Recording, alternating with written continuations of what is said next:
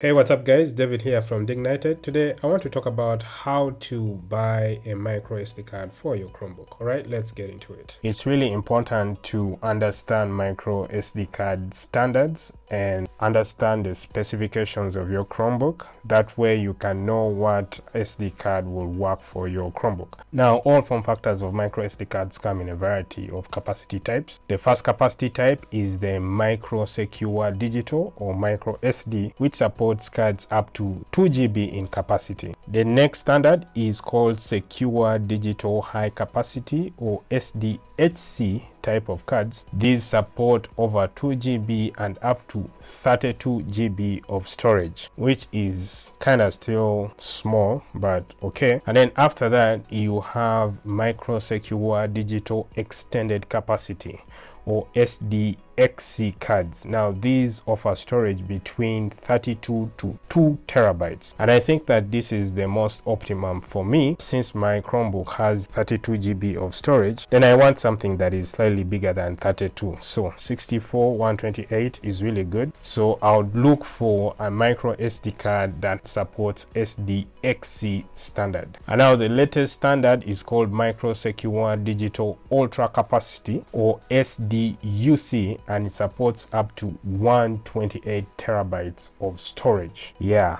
so if you want to go really gaga, then this is what you want to opt for. And then the other thing, when you're buying a micro SD card, apart from storage, you also want to pay attention to speed classes. SD card speed classes are denoted by class 2, 4, 6, and 10 with the numbers appearing in letter C. Now, the higher the class, the faster, but you will also see numbers 1 or 3 inside the letter U. So for instance, a micro SD card labeled class 10 with 3 inside letter U means it supports minimum write speeds of 30 megabits per second. So look at capacity and speed. Always opt for something between 64 to 128 and something that has at least 30 megabits per second write speeds. I generally recommend reputable brands such as SanDisk, Lexa, Kingston, Samsung, and PNY. These are